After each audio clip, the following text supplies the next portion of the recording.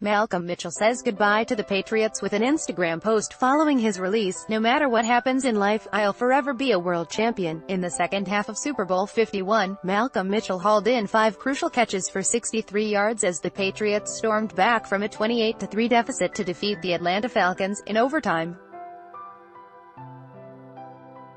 Whatever the future holds, Mitchell will always hold that memory, and his championship ring, close.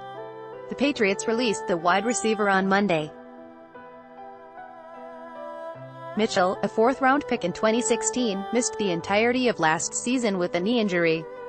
The team reportedly tried to shop him as he attempted to return to the field, but couldn't find a suitor willing to take the risk on his injury.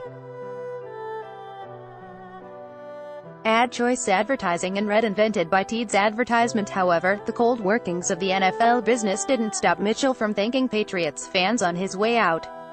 "To the community, this is not goodbye, it's I'll see you later," he wrote.